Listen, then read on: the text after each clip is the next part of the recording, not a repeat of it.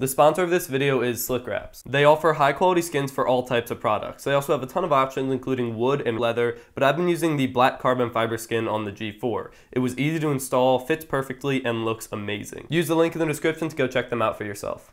The LG G4 is a flagship phone. It has top-notch specs, an unbelievable camera, and offers a very good overall user experience, but does it do enough to set itself apart from the rest of the competition? Here's my full review on the LG G4.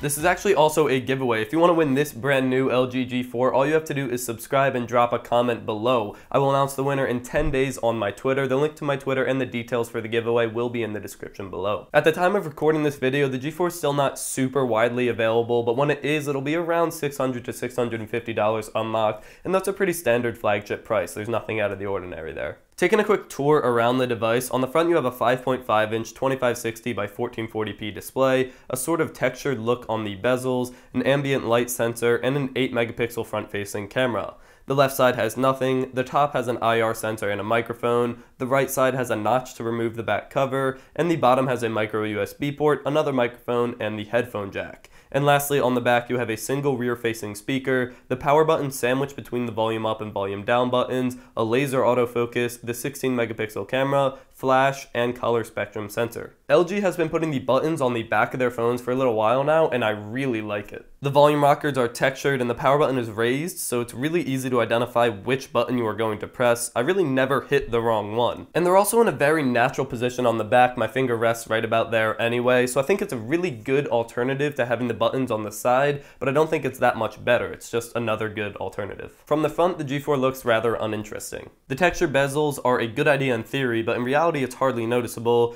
Around back, things do get a little more interesting. The default plastic has a weird diamond pattern that I don't love, so I still prefer to use the carbon fiber skin on mine. The G4 is a big phone. Not only does it have a 5.5-inch screen, but also fairly large bezels above and below, so one-handed use is no easy task. For some people that's no problem whatsoever, and while I still value one-hand ability a lot, when you're buying this type of phone, you know that going into it, so I can't expect it to be one-handable. The build is a very interesting part of the G4. The default gray and white plastic versions feel, well, like plastic, and that's pretty disappointing, but there's also leather versions, and while I didn't get to use a leather version myself, which I really wish I did, they do look really nice, and it is genuine leather, so that is definitely a better option than the plastic. Keep in mind the G4 still has a removable back, so yes, the backs are plastic and leather, but you can still remove it and get access to the inside of the phone, while other companies like Samsung and HTC use higher quality materials like glass and metal, but they are sacrificing the removable back. The G4 is sporting a 5.5-inch 2560 by 1440p IPS quantum display. Basically, that results in a bright display with sharp contrast and a wider color range. It gets plenty bright to use in sunlight, and the contrast is more realistic than other phones like the Galaxy S6. It's supposed to be more natural for your eyes to look at, but really it comes down to personal preference whether you like that type of contrast. Personally, I prefer a more saturated contrast like you would find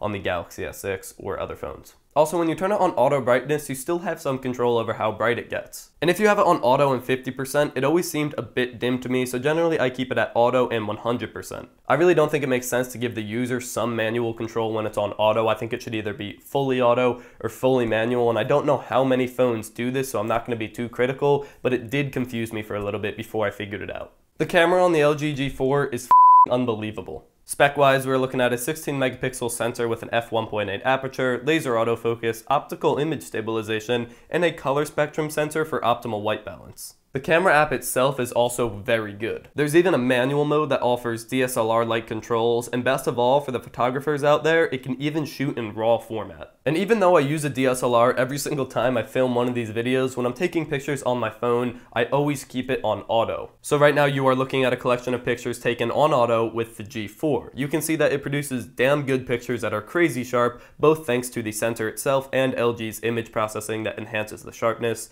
The laser focus is almost instantaneous, and the f1.8 aperture gives the G4 really good performance in low light. Now it's not perfect, you can notice some noise, but it's really good. With the pictures out of the way, here's a sample video recorded at 4K and downscaled to 1080p to show you how the optical image stabilization works and how the mic sounds.